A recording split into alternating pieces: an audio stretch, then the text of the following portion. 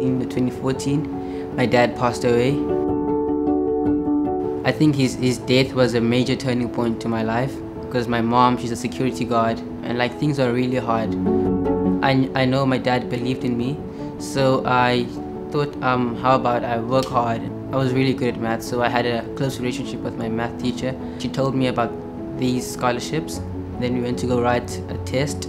It was so packed. I was like, yo, I don't think I can do this. I think they called on the 20th. When I came home, and like my mom was so excited. She was happy. I didn't believe it. Wow, it was a very happy moment for myself. I think my dream now is to become an accountant or a businessman. I've got some businesses on the side.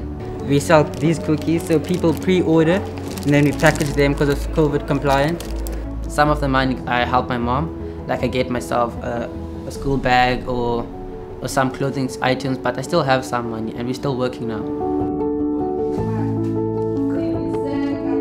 My major highlight of my achievement would be when I was called prefect. When the principal came to the last names and last on the list, wow, I jumped. I was so happy.